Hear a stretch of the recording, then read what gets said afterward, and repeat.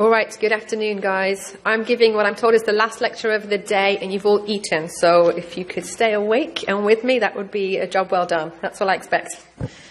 So I'm going to be talking about sepsis, which I think I can get through pretty quickly because not much has changed in the last year or so. But I think it's important for the interns. Are there mostly interns here? Or are there any interns here? Just the 1, 2, 3? That's it? Well, this will go down a treat. Okay, so I'm going to talk about this, a little bit of background about sepsis, why it's so important for everybody, especially at U of L, and a little bit about the background of the disease, the syndrome that it's now otherwise called, and then more importantly, recognizing and treatment, because that's ultimately the most important thing.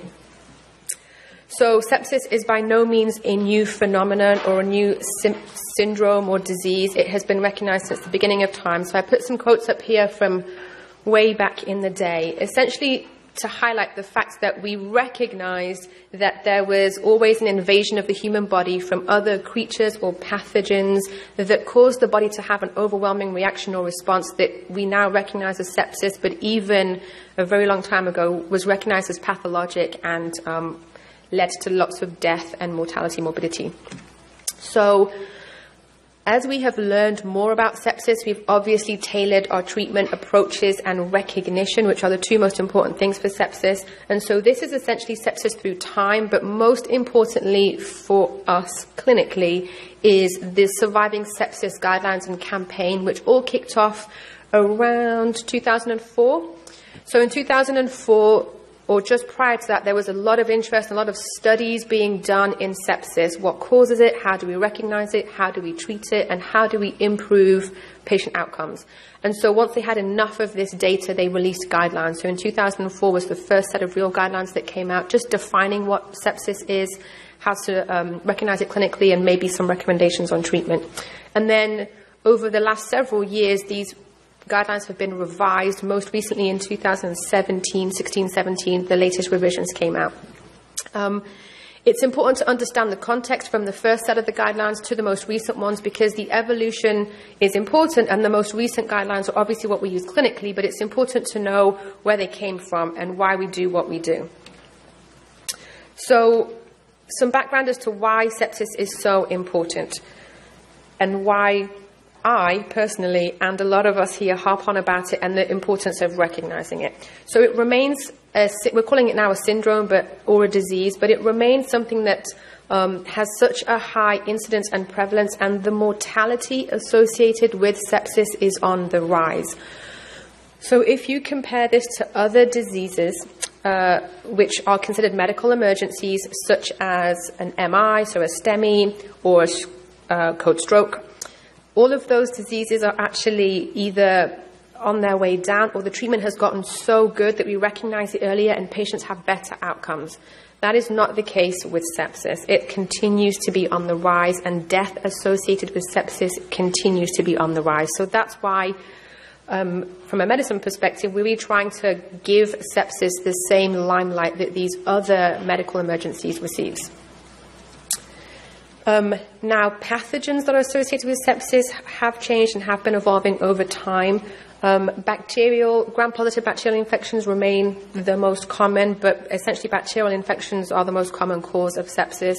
But fungal infections are also on the rise, and that is partly because of people who have a low immune system are living longer, surviving through more things, and so we're recognizing this disease or syndrome in this patient population. There's also a lot more immunocompromised patients out and about, and so fungal infections are becoming more prevalent. So just to give you some context, about 1.5 million people are diagnosed with sepsis each year in the United States. About 250,000 of these will die, and that is up there with heart disease and strokes and cancers. 1 in 3 patients will die who die in the hospital will die of sepsis. And I'm sure you guys see this on wards all the time, and you definitely see it in the ICU. Most of the patients who are septic, it is from outside of the hospital. So most patients come in through the ED with sepsis. That's what brings them in. And then what happens in the hospital is just as important, obviously, but most of your septic patients were septic from the outpatient setting. It was either not recognized or not appropriately treated from their physicians, and then ultimately got worse and they came in. And the remaining is inpatient sepsis. So, excuse me, patients who have been in the hospital for a long time, who have developed a hospital-acquired infection or a complication from another infection. And that is also true to U of L. So we're pretty close. We have our septic patients, about 70% of ours come through the ED. We have a slightly higher than we would like rate of in-hospital sepsis, but that's a whole other problem. And just so you know, the most common source of infection is pneumonia. So its most common cause of sepsis is usually in the lungs. Whether it's a community or hospital-acquired pneumonia or an aspiration pneumonia, the lungs are the most common source, followed by UTI, sepsis from UTI. And then other things, cellulitis, skin infections, GI infections, those sorts of things are common, but not as common. So as I talked about, it's the third most common cause of death. So it is a huge problem, both for the country and for you as clinicians dealing with patients on a day-to-day. The death rate from sepsis equals that of MIs. MIs currently on their way down, let's say, or recognition, obviously, of an MI is done much more frequently and with ease compared to sepsis. In the ICU, it's the leading cause of death. So those of you that have been in the ICU already see that, for the most part, it's a fellowship in sepsis with a few other things that we do.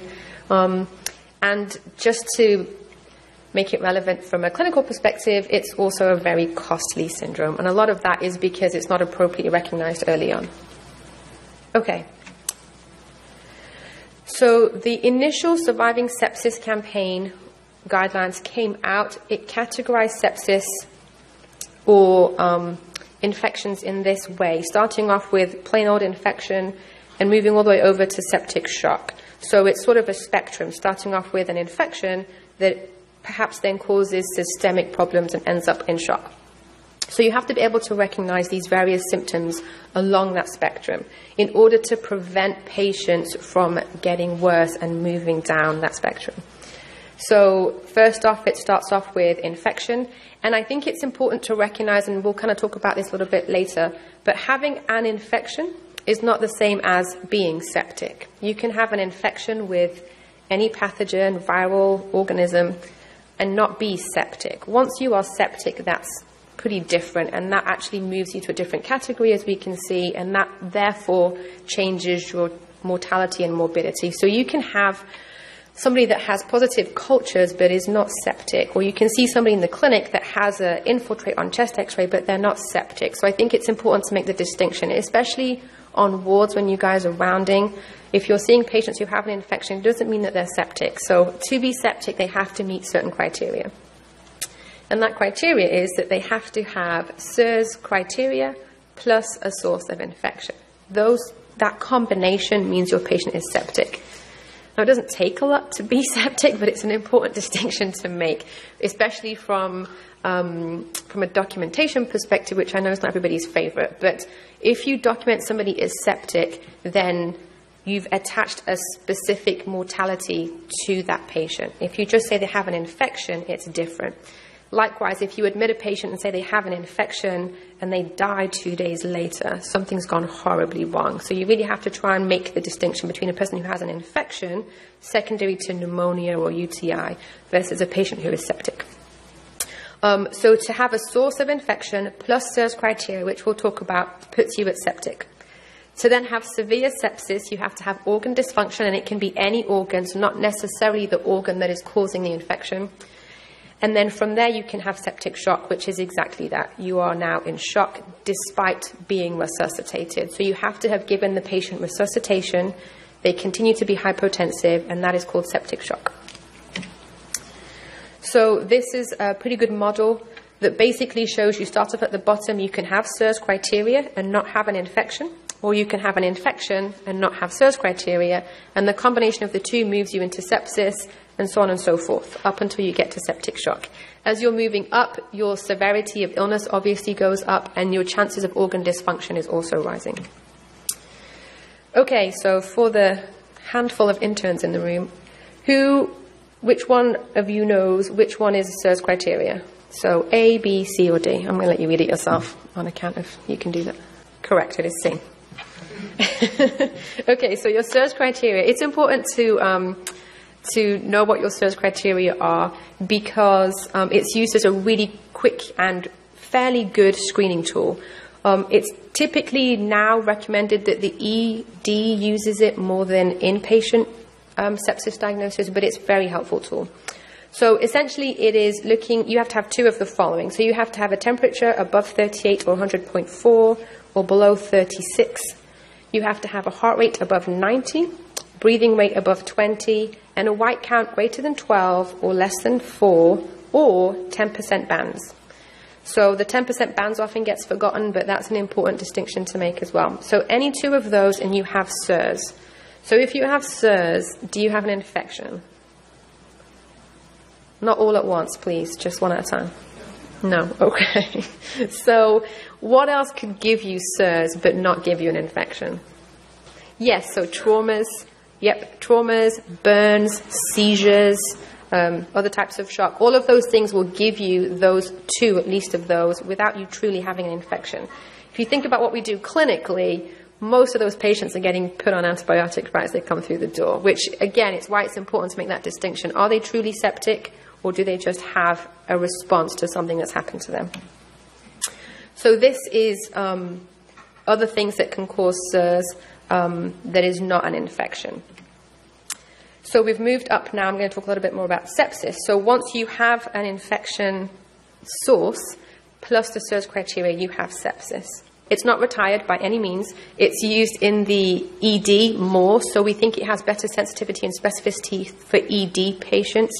But when medical teams such as ourselves are assessing patients, like the second assessment, which we'll talk about, we've moved towards the Q-SOFA. But the SIRS is definitely still part of the initial screening. And you cannot prize SIRS criteria out of other specialists, so you can't make BMT stop using it, you can't make trauma stop using it, and other surgeons. So it's still very heavily used, but we are shifting towards other scoring systems, depending on the patients. So let's talk about the combination of the two, therefore, sepsis moving towards severe sepsis and septic shock. So remember, this is talking about the first consensus guidelines that came out. So they have evolved and they have changed. So in fact, severe sepsis, which I am going to talk about today because I think it's important for you to know about it clinically and historically, but severe sepsis we've also moved away from. There's no real such thing as severe sepsis. You are either SIRS-y, septic, or in shock. But again, not everybody is as aware of some of these changes, and so you'll get a lot of people telling you that they have severe sepsis. And essentially, severe sepsis is evidence of organ dysfunction or other organ dysfunction. So if you have somebody who has an infection plus their SIRS criteria, and they have a mildly increased troponin, or their LFT is a little bumped, or their creatinine is a little high, that is evidence of end organ damage or dysfunction to put you into the severe sepsis category. And we see that all the time. It's very common. And so you have to kind of recognize that now this infection is starting to have a more global impact on the patient's health. And perhaps the reason we've moved away from severe sepsis is that we're trying to recognize that right there as end organ dysfunction as they're moving towards shock and treating it sooner. But that is historically what severe sepsis was. And so the ED would often call you and say, I have a patient in severe sepsis. It meant there is evidence of other organ damage. And then we move to shock, which is where you don't want your patient to get to. The whole point of recognizing this early is to prevent your patient from moving towards septic shock. And this is persistent or refractory hypotension despite adequate fluid resuscitation. And I'm going to highlight the word adequate here because giving somebody a 500 cc bolus is not adequate. So you really have to have given them their appropriate fluid bolus and they've not improved to be septic shock.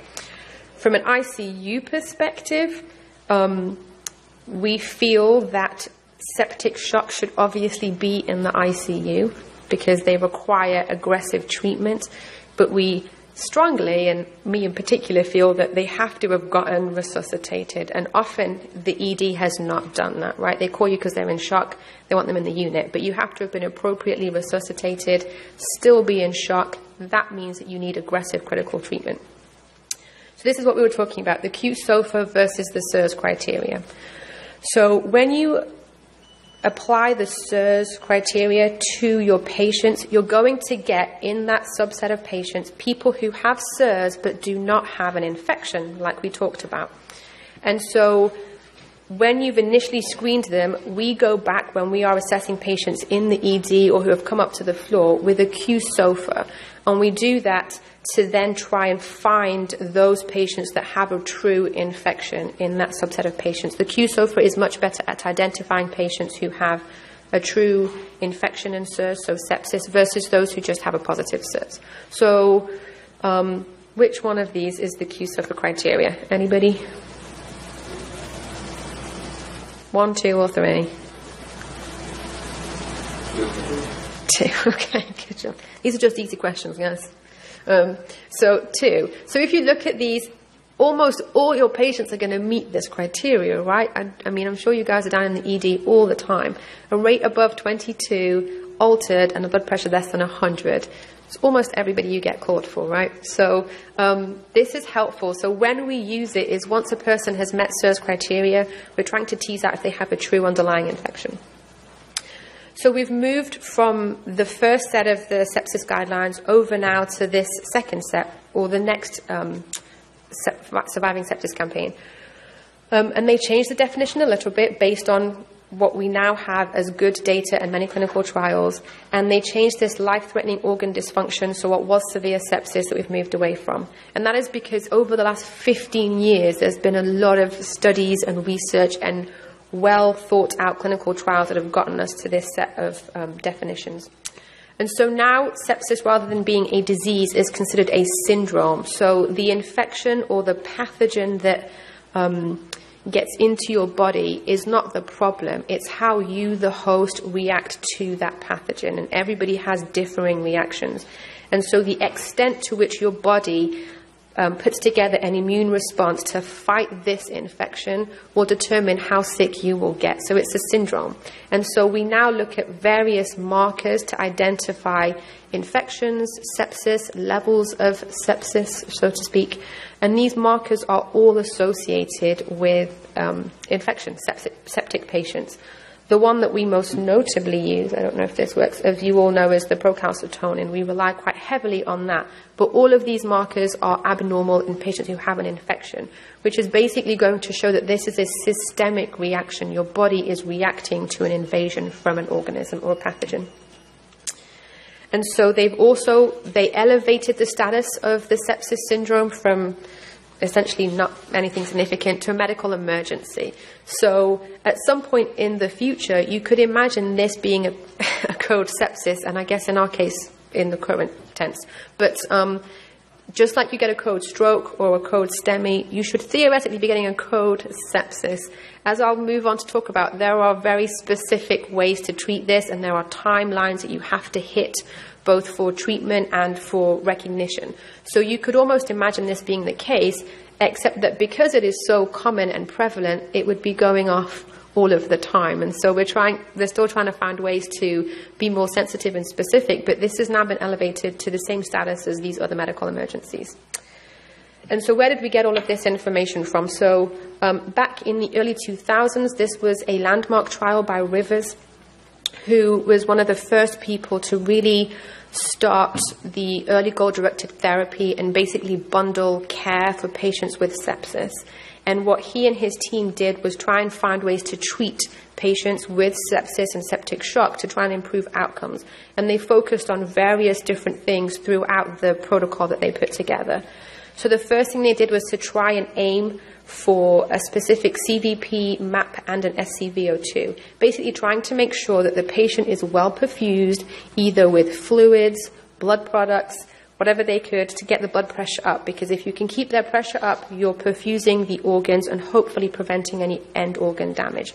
So they were aiming for CVPs, they were aiming for MAPs, and they were aiming for a mixed venous. And depending on what numbers they were getting for these would depend on the treatment that they would give those patients. So at the end of the trial, they were recommending that you put in a central line for all of your septic patients, and you measure essentially a mixed venous, and that you give you use that also for a CVP, and that you give fluid and or blood products to help keep your MAP above 65 and to help keep your SCVO2 high enough. You would give blood products, and then you'd use pressors early, so either dopamine or other pressors to help keep your blood pressure up. And that essentially became the standard of care for 15 years or so, and it was associated with improved outcome and mortality in these patients. And the study essentially was one of the landmark trials to help us introduce a very stringent way of approaching the septic patient, and it's very algorithmic. The goal was to correct any hypovolemia, any hypotension, and in some cases, and in cases to help prevent end organ damage. And these concepts are the same that we're still using today. It's just the way that we go about measuring some of these things has changed, and we've changed some of the limits that we're aiming for. Essentially, about 10 to 15 years later, we redid a lot of this trial again. We did the trial in similar ways. And these 3 trials came out. One was here, one was back in England, and one was in Australia. And they used what was standard of care versus early goal-directed therapy. So the kind of stuff that Rivers was doing. And they found no difference 15 years later. But what you should remember is that standard of care from 15 years ago is completely different to standard of care now, because now we know that blood pressure is important, that pressors are important, that checking these things are important. So the reason we think there's no difference is because most people are getting what is standard of care that they were not getting back in the early 2000s. But this essentially changed a little bit about what we do now in practice. And so following these big trials is what led to the most recent surviving sepsis guidelines. And so I'm going to talk a little bit about those and why they're so important to do, but also why they're so difficult to do. So if you are called down to the ER to see your patient, the ED has done half of what they're meant to, so they've got some labs for you, and the patient is clearly septic and perhaps heading towards shock. These are the things that you want to be going through. And the single most important thing for the septic patient is what? Okay, it's antibiotics. So it's antibiotics every single time for every single patient, no exceptions, no waiting and seeing, no nothing. It's antibiotics. It's your number 1, 2, 3 thing to do for every patient. And I understand it's difficult both logistically and just to get down there to see the patients, but it's the single intervention that correlates with improved outcome. So it's antibiotics. And then you can worry about fluids, which is your second most important thing. Okay, so the latest sepsis guidelines came out in bundles. There is a 3-hour bundle and a 6-hour bundle. And at the very end, I'm going to talk about a 1-hour bundle, because now it's a 1-hour bundle. And that is from the time the patient enters the hospital. So realistically, a 1-hour bundle is going to fall on your ED. But if you're getting called for an inpatient, then you need to get these patients seen very quickly. But your 3-hour bundle. So the first thing you want to make sure happens, and again, a lot of this should be happening in the ED, but it doesn't. So you need to make sure that you're checking for these things. So the first thing is blood cultures before antibiotic therapy. You want to know what organism, if any, your patient has. You want to measure a baseline serum lactic acid. That is very important, and it is one of the bundle measures. You want to give antibiotics. I guess that one should have come before measuring the lactic acid, but you want to give antibiotics as soon as you've drawn blood cultures, and you want to measure your patient's lactic acid. And you want to give fluids. And we recommend 30 mLs per kilogram of crystalloid fluid for almost everybody, but definitely hypotensive patients or patients with a lactic above 4. Now, to unpack this a little bit, if your patient is 600 pounds, you don't want to give them that much fluid, right? It's for your ideal body weight. So just be aware of that. And if your patient has an EF of 10%, this rule still applies. If they are EF of 10% and they've got lower extremity edema and they're on 5 liters of oxygen, this rule still applies, okay? So that's one of the biggest things that we see this institution is that they are getting conservative fluid resuscitation, a 500 cc bolus. The ED is banging them straight onto a presser, and so they don't get any fluid resuscitation. But this rule applies. If they can take it, and most patients can, they need to get their fluids in. I've had some of our ER residents hang their hat on expecting your answer to be they still need it. In fact, all their lactate's only 2.8. They don't need the 30 ml per kg, and they've given a liter total, which for any of us is not going to be. So I have been defaulting, still encouraging them to at least get 2,000 mils. I presume even with a less than 4. Yes, so less than 4, it's still encouraged. Hypotension is obviously encouraged, and organ damage, it's still encouraged, because it's the beginning of a slippery slope down. Now, it's much easier said than done clinically. It's really hard to get physicians to give fluids to a patient that looks so clearly fluid overloaded, or is hypoxic, or has a low EF. And there is, and I'll talk about some literature that warns against too much fluid, which is also very important. But historically, we were giving patients, 5, 6, 7, 8 liters. And that, we don't do that anymore. That's not appropriate. But the 30 mLs per kg is tailored to that patient's weight and abilities, and so should be perfectly safe. Now, the latest guidelines, and guidelines in general, recommend that you are constantly monitoring your patients. So if they are going to need 3.5 liters and you're 2 liters in and suddenly they went from 5 liters to 12 liters, that's different, right? You may want to cut back and reevaluate some things. But the recommendation is to give the entirety of what they should be getting when they should be getting it. And the sooner the better, to prevent some of this stuff. And then obviously I'm biased, but from an ICU perspective, you would be surprised how many patients then don't need to come to the ICU because they got the extra liter and everything got better, and they can go, or they can not come to us, essentially. But that's just my own personal thing. Okay, so from the 3-hour bundle, so that's your first 3 hours, right? Patient comes in, cultures, antibiotics, check a lactate, give them some fluids. In an ideal world, that's the ED's job, right? Now the ED is picking up the phone and calling you. I know realistically that's not what happens, but you're getting the call now after all this stuff's been done. So you are the 6-hour bundle team. And so what you want to be assessing for is fluid responsiveness. Did they respond to fluids? Because if they did, then then your treatment is going to completely change. And so if you did not, then we're recommending vasopressor support for persistent hypotension. So that is a MAP less than 65 despite aggressive fluids. We recommend measuring CVP and SCVO2. This really doesn't happen, or the repeat lactic acid, which should be happening. So after you've done your initial set of treatments, you want to get a repeat lactic acid. If your lactic acid is coming down, your patient should be on the mend. If not, then you need to revisit what you're doing. CVP and SCVO2, so these guidelines are the second set. The most recent set, this is still part of the bundle, but we're moving towards more dynamic measures of blood pressure, which you guys will know about and do.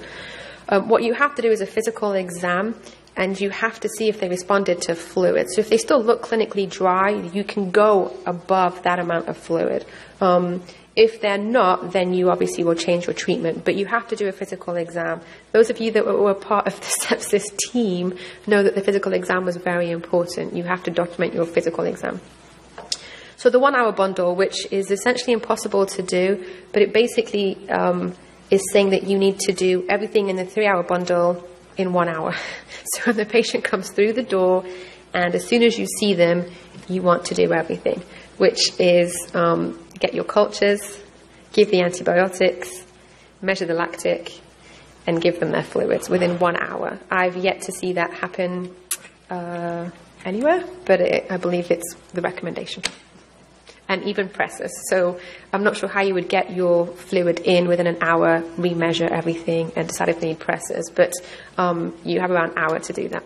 And the reason is that, well, let's ask the question first. So if you come in through the door and your lactic acid above 2, what is your mortality, in hospital mortality? A, B, C, D. Yeah, it's a real stumper. It's 25, right? So your chances of mortality with a lactic acid above 2 is 25. And I think I've told this to some of the residents and interns that I've worked with. If you need a vasopressor, it's 30%. If you are having a high lactic acid, hypotension, and on pressors, it goes up to 42% mortality, which is extremely high for something that is preventable, very preventable.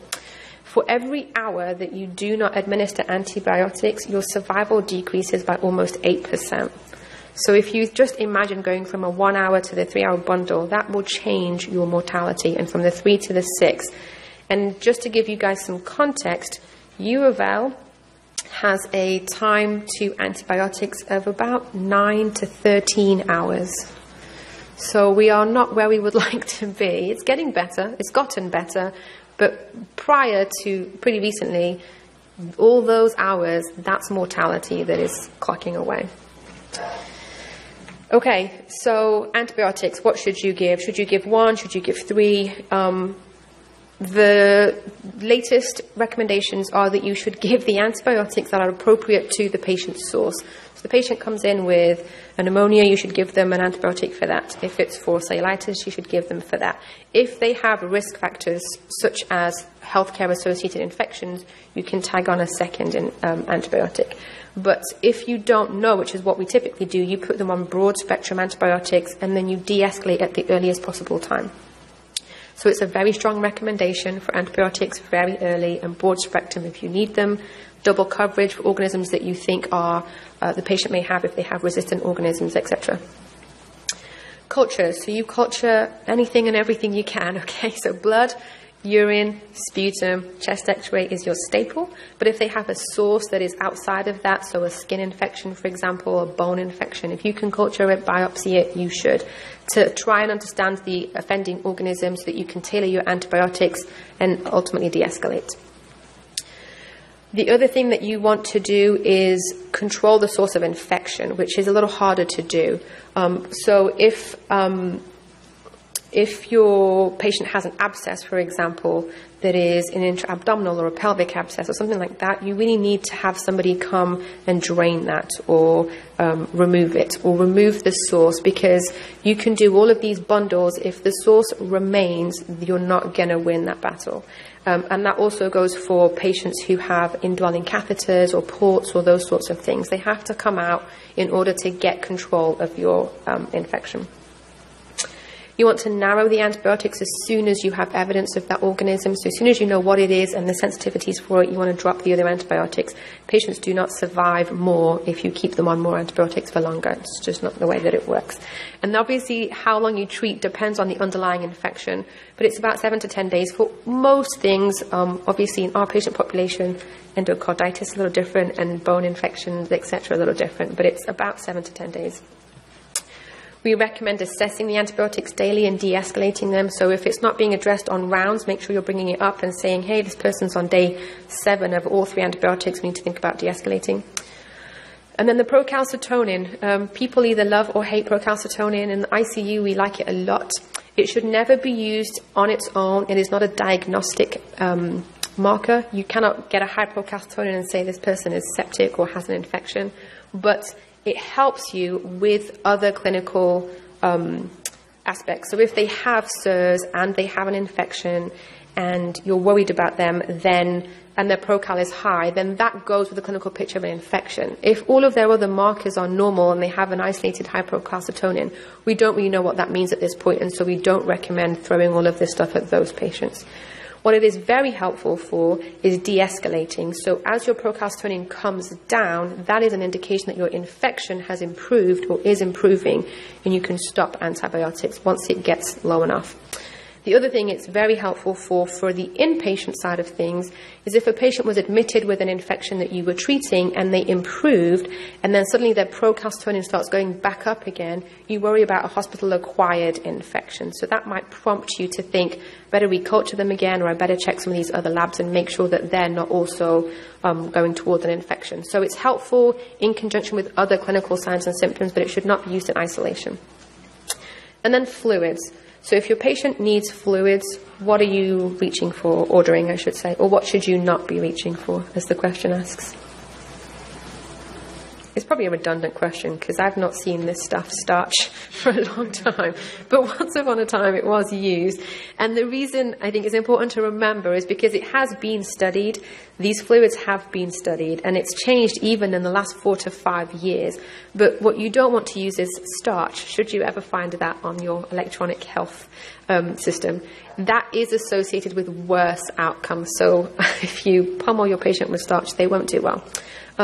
Albumin is a very gray area fluid. So if you've given somebody the appropriate fluids, your 30 mLs, and they just don't look like they look like they need more, they've not quite been resuscitated, but you're worried about your heart failure patient or these other patients, then you can use albumin to help bridge them through that gap. It can be very helpful, and somebody that you don't want to overload with a lot of volume, but it generally is not your go-to for hypotension related to sepsis.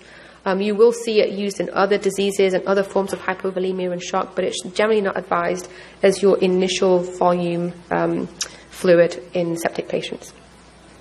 So we talked about your 30 mLs. It's typically crystalloid, it's lactate, or it's normal saline. Most of us have moved towards lactate now, just because of the kidney associations with improved kidney outcome. But to be fair, they're both very similar and can be used. And then, like I said, if you need to keep giving a lot more fluids, you can think about things like albumin, but not starch. We talked a little bit about that. Okay, and then pressors. So you've tried that, you've given your 30, the patient is still in shock, MAP is 55, 60, you need to pick a pressor, their heart rate is 86. Which one are you going for? Norepi. Okay. So you put them on Norepi, and now they're maxed, and their heart rate is the same, 90, and their MAP is 60. Okay, good job. Okay, so this has also changed. So it used to be that there were different pressors for different diseases, and it made the ICU all very exciting and elitist, and now it's not the case, right? It's norepinephrine for everybody, so basically anybody could do it. So you basically want to use norepinephrine for all forms of shock initially, but for septic shock particularly. And then your second line is vasopressin or epinephrine. We usually will use vasopressin, depending on how sick they are, but we usually will go with vasopressin next, and that helps you to lower the dose of norepinephrine that is needed to maintain their MAP and hopefully reduce some of the complications that norepinephrine gives you, such as tachycardia, some ischemia, some cardiac problems. But epinephrine is also a very good second line. The point of that question is that we don't use dopamine anymore. So dopamine was originally in the initial trials and was very strongly used, but we don't use dopamine. It's dropped all the way down to like third or fourth line pressors for almost all diseases, but particularly for sepsis. It's associated with tachyarrhythmias, MIs, and other cardiac complications. So we talked about moving towards dynamic fluid resuscitation monitoring versus static. So when the initial trial came out, we were putting in central lines, measuring CVP, checking skin turgor to see how things were going. Now we're moving towards dynamic measurements, which I will say this institution does do very well. And when I say dynamic, we are talking about ultrasound. So you want to look at their IVC. If you gave them 30 mLs and their IVC is still collapsing, then you give them more. If their IVC is plump, they are no longer in need of fluids, and you want to move towards pressors. And so I guess in those instances, like you're asking about heart failure and with your other faculty who are in the ED, if you did give a litre or 2 litres and it's a little shy of the 30, if you ultrasounded them and they had a plump IVC, then you're probably okay to not give the full 30, but you have to have objective evidence that they are already fluid up or resuscitated. Other things that we do is if they have an A-line, we measure their pulse pressure variation. So you want to see if you have a variation in their A-line waveform with breathing in and out, that indicates they are dry, right, because they're intravascularly depleted. You can do a passive leg raise. In fact, I don't know if Tice is here, but he did one the other day on rounds, which not many people do them, but he did. If you lift up somebody's legs for a couple of minutes, you have about 500 cc's of fluid in your legs. So if you lift their legs up, it's like a 500 cc bolus. So if you notice that when you do that, their blood pressure comes up, then that means they are still fluid responsive and you want to keep giving them fluids. If you lift their legs up and you have to hold it there for a few minutes and nothing happens, then they don't need fluids anymore. So these are dynamic measurements that we do in the ICU. We're moving away from a CVP. And you should be aware that CVP has fallen very much out of favor in almost all areas. I know the cardiologists and hepatologists will not like that, but it's very, very unreliable for volume status. So we really don't use it for monitoring volume status anymore. Steroids. So you do not use steroids in septic shock right off the bat. You have to have a patient that had refractory hypotension, so shock, was volume resuscitated, is on pressors, and is now requiring escalating doses of pressors. Then you can add corticosteroids, and it's typically hydrocortisone broken up into 50 milligrams to a total of 200. But it's not something that you're doing straight off upon admission. You have to actually have failed other therapies. And then there's some recommendation that it could help. It does not change your patient's mortality. It just helps their blood pressure. And that might buy you time for the antibiotics to do their job. But it doesn't in and of itself help improve overall outcome. And then lactic acid. So obviously you should measure it at the beginning and then measure it post-resuscitation. You should measure your lactic acid until it normalizes. So we see quite commonly that a person came in with a lactic of 12, then they checked it again and it was 6, and then it was never checked again. But as you remember, a lactic acid of above 4 is almost a 50% mortality. So you want to check it till it's good. And the other thing you want to remember is your lactic acid is a helpful marker of hypoperfusion. So if it's high and staying high, something is not being perfused, and that is a problem. And then your clearance is just as important. They don't talk about it as much, but your lactic acid clearance. So a patient who has a lactic acid of 12 that drops to 6 is doing better than a patient that has lactic acid of 5 that drops to 4 after the same amount of fluids, right? Because it means you're making lactic acid or you're not clearing it at an adequate rate.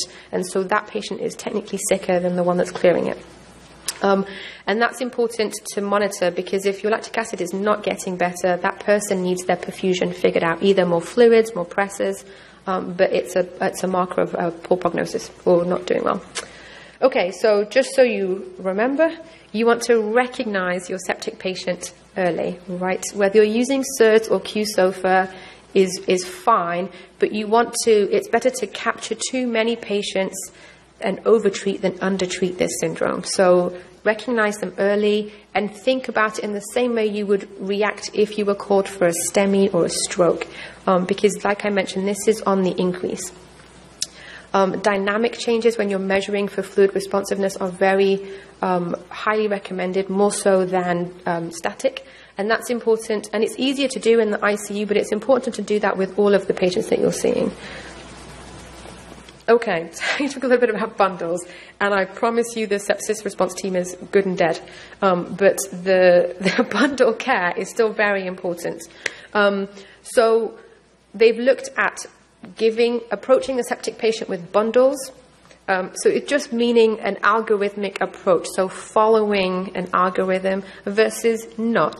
And if you follow an algorithm or a bundle, your patients do better. It allows for earlier recognition and earlier treatment and better outcomes.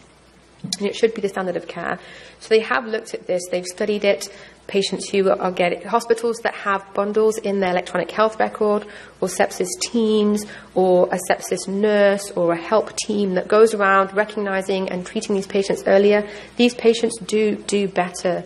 The odds ratio of them dying from sepsis is less because of bundled care.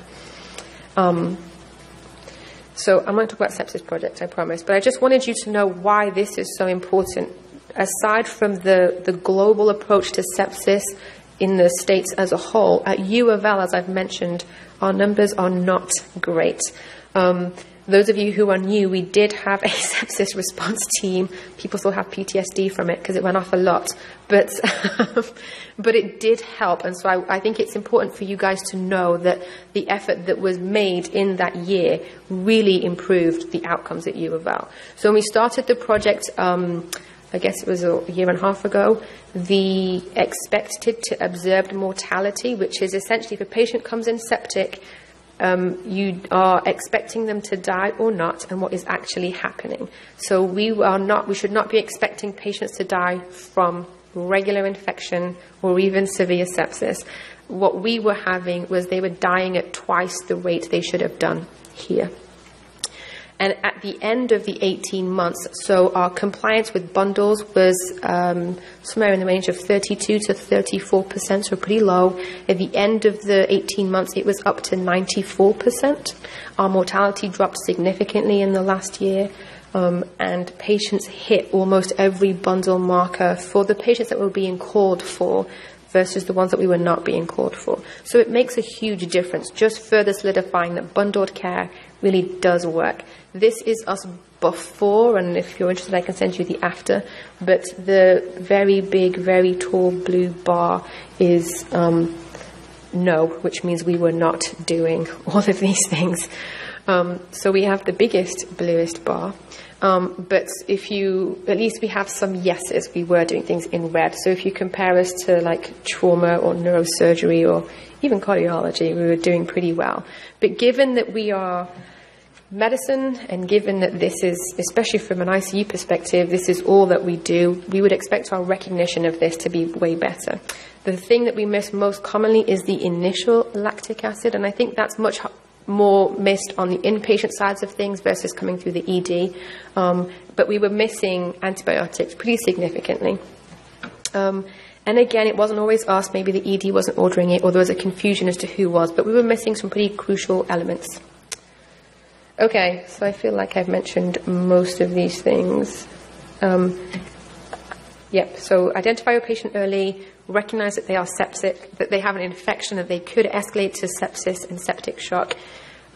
Get your bundles in quickly. The 3-hour one, if you're being called from an inpatient side of things for one of your ward patients, get those things done early and quickly, and antibiotics up front, and we can always de-escalate later.